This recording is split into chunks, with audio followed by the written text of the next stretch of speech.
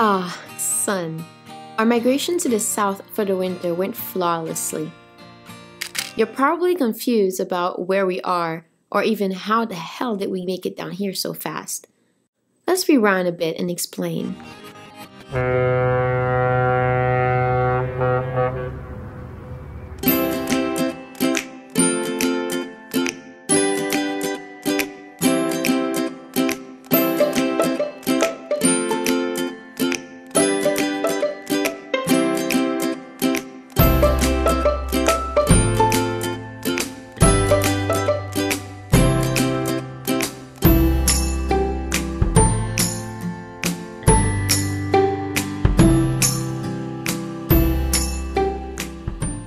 As you know, in Fairhaven, Massachusetts, it started to snow, and blow, and rain, and snow some more. And on top of that, remember those engine problems?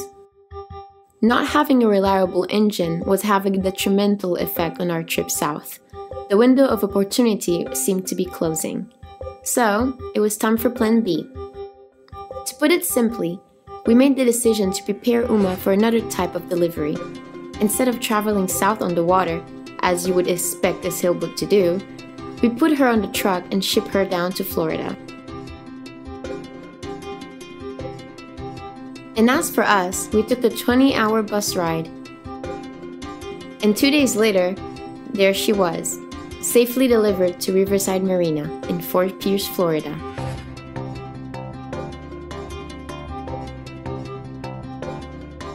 We were finally in a warm, much more comfortable climate, away from the cold and the snow, where we were able to work on her in something other than a winter coat. Yeah, we didn't have a ladder, so...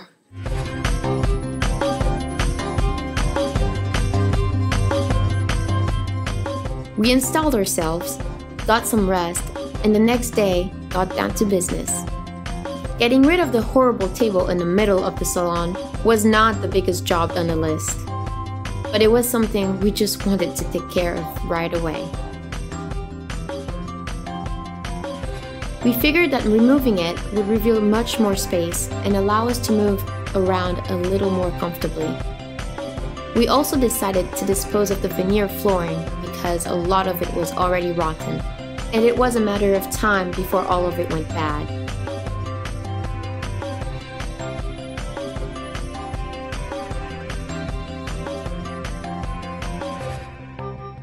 We were glad we removed it because, to our surprise, thousands of tiny little no-see-them bugs were living inside the wood and started to fly everywhere.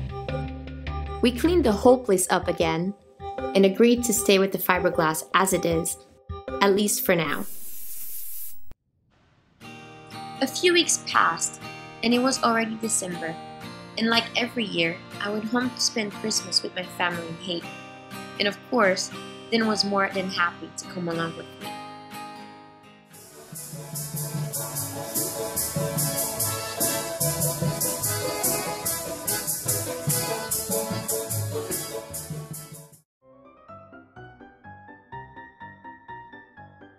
A new opportunity for us presented itself.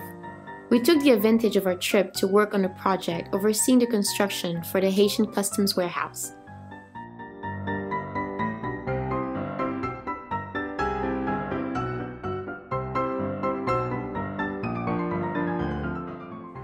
They always say, if you can drive in Haiti, you can drive anywhere. This was our commute.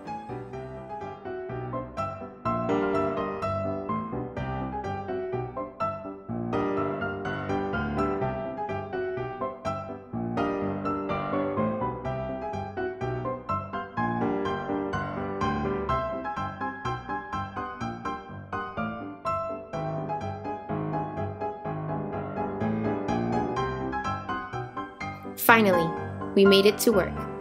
And that is how we found ourselves adding to our life experiences.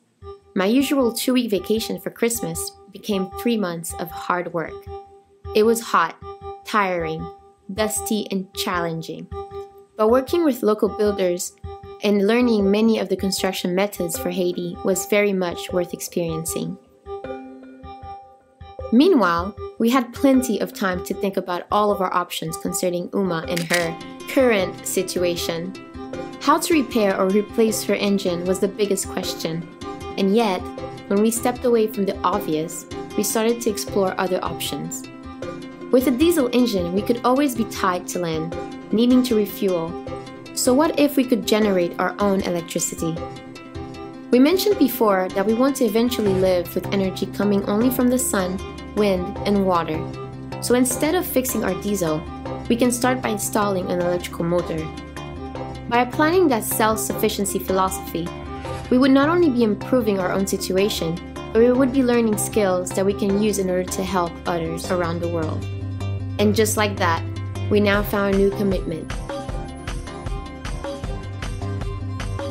But those 3 months were not just strictly business trip. There's a slogan to describe Haiti: Vive la différence. It's our way of saying we are different. In a traditional Haitian carnival is the time of the year that can best describe the slogan. For the first time, Ben had a chance to be a part of the celebration with me.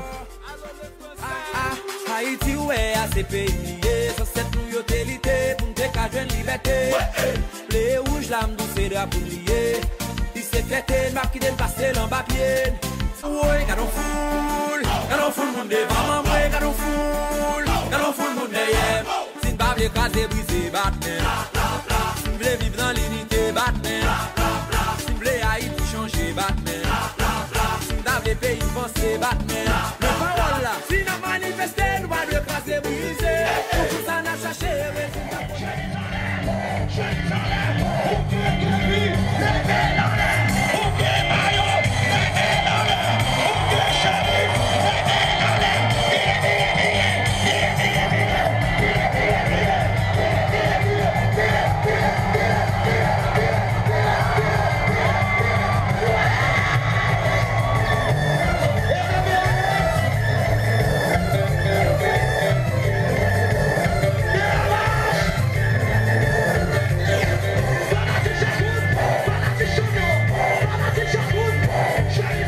We also took the advantage of this long stay to spend more time with the family and friends, and as always, we had a blast.